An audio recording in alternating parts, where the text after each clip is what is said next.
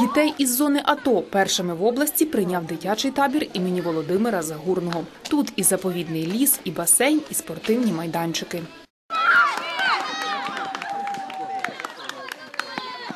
Для 14-річної Анастасії Шийки відпочинок у таборі – можливість хоч на якийсь час не згадувати про війну. Із рідного Старобєльська, що за 70 кілометрів від зони бойових дій, їй із батьками довелось тікати. Їжджали з Старобєльська,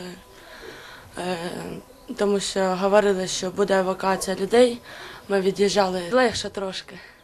Дзвонимо родителям, там кажуть, стріляють, ми за них переживаємо. Нам тут добре.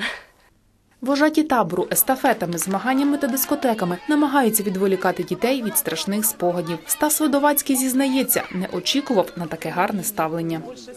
Атмосфера радушная, душевная, все хорошо, отличные дискотеки. Вчера был костер, открытие лагеря, все отлично. Нас тут приняли как своих.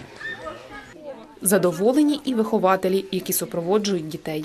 Мы очень благодарны, что нас здесь встретили, как я говорю, не как гостей, а как хороших таких родственников. Нам здесь очень нравится.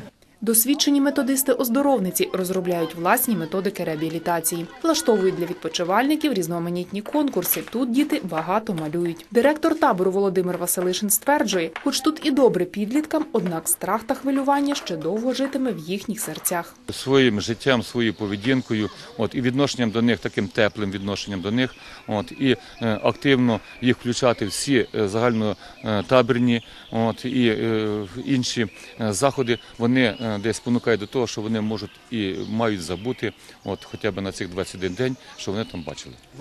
Цього літа у вінницьких таборах також планують оздоровити і дітей з анексованого Криму. 100 тисяч нам дозволило охопити 39 діток та 2 супроводжувачів.